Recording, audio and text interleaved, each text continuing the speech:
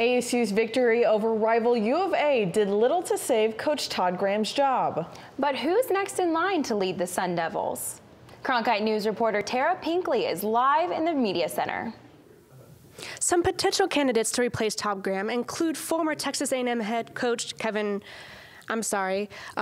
former head coach Kevin Sumlin, Derek Mason from Vanderbilt, and Pep Hamilton from Michigan. Ray Anderson is setting a high bar for whoever is the school's next football coach. Arizona State Athletic Director Ray Anderson announced Sunday that Todd Graham was out as ASU's head football coach. He said his expectations are far higher than the 7-5 regular season the Sun Devils produced this year. We should be top 3 in the Pac-12, in my opinion, every season. There's no reason we shouldn't be every year top 15 nationally if we do what we're supposed to do. Speculation had been mounting for the better part of the last 3 seasons, in which Graham led the Sun Devils to an 18-19 record and struggled to recruit in the Valley and in Southern California, 2 regions known for producing high-level talent. Graham compiled a 46-31 overall record in his 6 seasons at ASU. I'm really proud of what we've done here.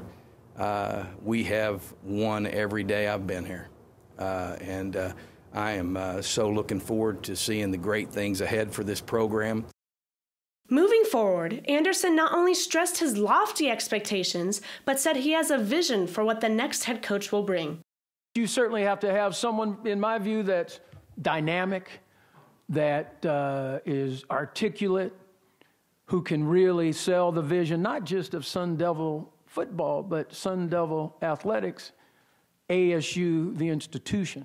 Anderson made clear that it is, quote, absolutely necessary to have a new head coach in place before the early signing period ends in less than 4 weeks.